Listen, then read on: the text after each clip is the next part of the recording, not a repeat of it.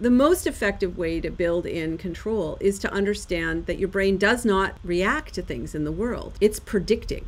And predictions are not these like abstract mental plans. Your brain is changing the firing of its own neurons to anticipate what's going to happen next and plan for it. And actually, your brain would be modeling what it believes to be happening in your body and in the world. And it's going to predict what's going to happen next. And predictions begin as motor plans. So like the last time I was in this situation with this pattern of sense data, what did I do next? And that is what your brain starts to plan.